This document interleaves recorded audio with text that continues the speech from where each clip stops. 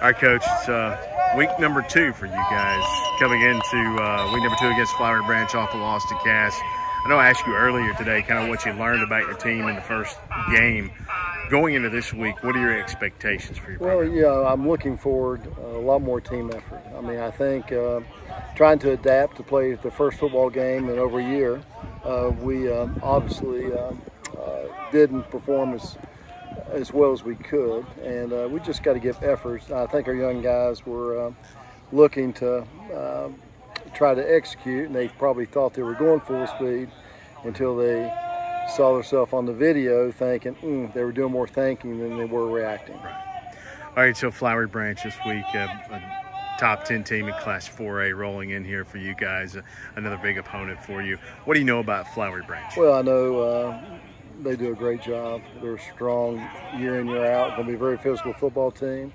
They do a tremendous job as far as execution on all phases. And we really look forward to challenge to play them for many reasons, but one, it's going to make us better playing teams like that. All right, Coach, good luck this week. Thank you. All right, Kinkade, you guys going into week number 2 against a really good Flowery Branch team. Got a strong run game. You play a linebacker. What do you know about Flowery Branch, and what are you expecting out of them? Well, we know they got 9 starters on offense coming back. Offensive line is stout. They run hard. They're fast. They're physical. I know they got a good running back coming back, and I know we're going to have to run downhill and stay low with these big guys. Talk about last week against Cass. You guys played 23-7 to them and lost your first game.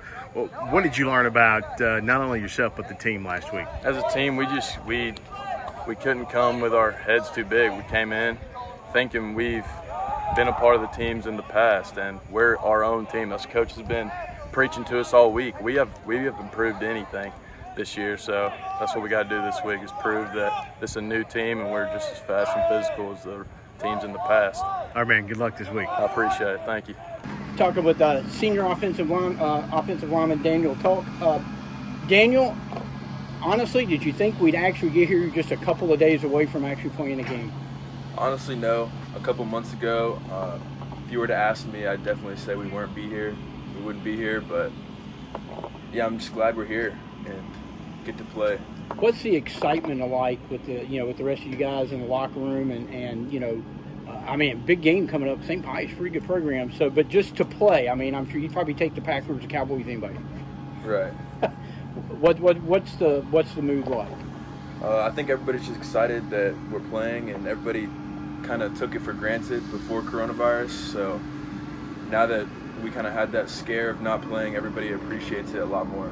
Have you noticed, you mentioned that, have practices been a little more intense, a little more focused? What have you noticed? I've noticed a lot more intensity of practice because everybody knows we have not that much time to prepare for games, so we have to take every practice for granted.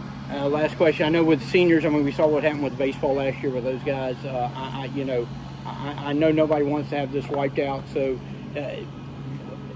what can anybody do just to make sure I took a stop, strike that.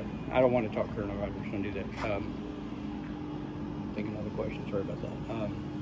I mean, it's okay you mentioned it. I just don't want to ask you more questions about it. All right, you ready? Last question. What's it going to mean? This is your senior year. What's it going to mean to run out on that field, for the first time this year and, as a group? I think we're all super tight this year, and it's going to be a lot different this year since everything we went through. But, yeah, I think it's going to be a special year. How good is this team? I think it's good. I think we're going to be really good this year. All right. Well, Daniel, we appreciate your time. Good luck this week. Coach, coming off a pretty good performance against St. Pius, even though you lost. This week you get Dawson County and 2 totally different kind of offenses. How are you preparing for this week? We have to shift gears, going from a solid triple option / wing T approach in St. Pius to a no-huddle dual quarterback spread system in Dawson County. We have to be ready for up-tempo and be able to adjust to their quarterback personnel. They do a great job with their 2 quarterbacks and mixing it up and keeping both guys on the field at the same time. So it's a different, it's a change of pace to say the least. Well, it's interesting. The 2 programs have never met. What have you been able to learn about them through the grapevine? Well, we've played Dawson County the last few years in JV and in 9th grade ball, so we're somewhat familiar with the guys that we have on the field now. They've been there and done that 2 or 3 years now, but they're talented, very well coached. Coach Maxwell does an outstanding job, and they're going to be physical, and they know how to win. Is the key? You're kind of rebuilding that defense. Your offense played really well last week. What do you think is the key? Well, we're going to have to score points because I don't see us shutting them out. They're very explosive offensively, and we're going to have to continue to grow. So we have 9 new starters on the defensive side of the ball, and if they can't shift gears from the triple option to a spread approach, we're going to be in trouble. So we have to let the game come to us and grow throughout the game and make adjustments as needed, and just play ball. All right, well, Coach, I appreciate it. Thank you much. Thank you, Jim.